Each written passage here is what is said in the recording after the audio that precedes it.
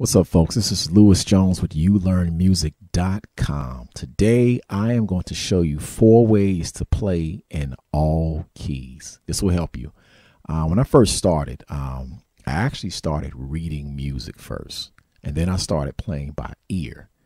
And this is what prompted me to come up with this. So this is what I did. Step 1, you have to know all of your scales. So I'm going to use C. C, D, E, F, G, A, B, back to C. 7 notes. That's number 1. Got to know all 12 of your scales.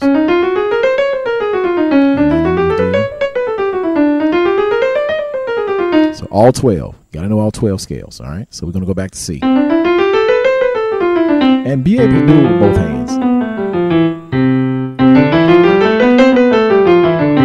Got to know all 12 scales. That's step 1. Number 2, you have to know each chord that's associated with that particular scale degree. What I mean by that, go back to C. You should be able to play the C chord. And then you got the D minor chord, E minor chord, F chord, G chord, A minor, diminished, and then you back to C. So you got your C major scale, and then you have each chord that's associated with each key. And so I played all 12 of my scales, and then I figured out the chord that goes to each. You should be able to do that in every single key. And yes, it's some work. I'm at F. I'm in G. And notice I'm using both hands because you're a piano player. Play with both hands. So you want to.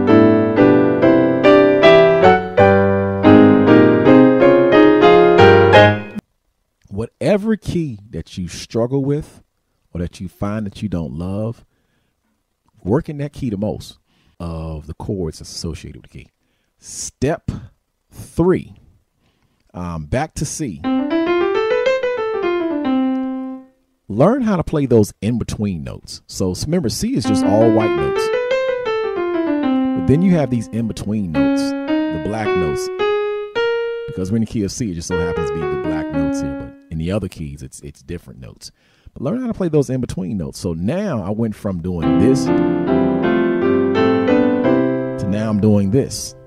And pay attention to my left hand because you'll be able to follow it. So I'm going here, figuring out what chord goes with the black notes here.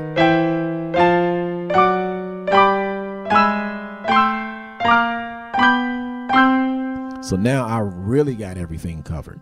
All right, so.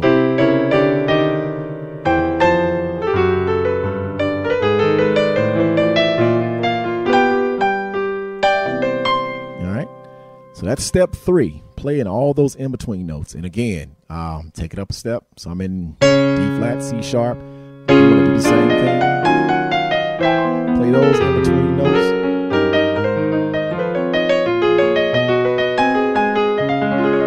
And D, and so on and so forth.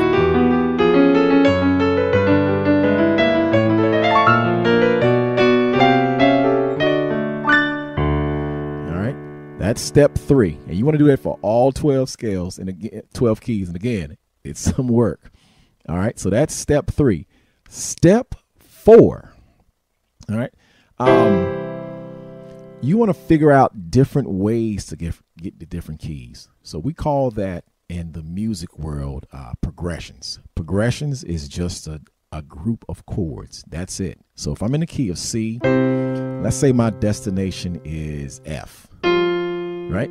So just figure out different ways to get to F.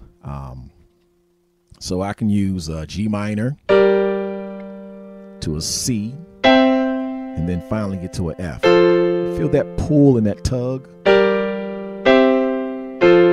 And as you get advanced, you start learning different chords. You know, just different things.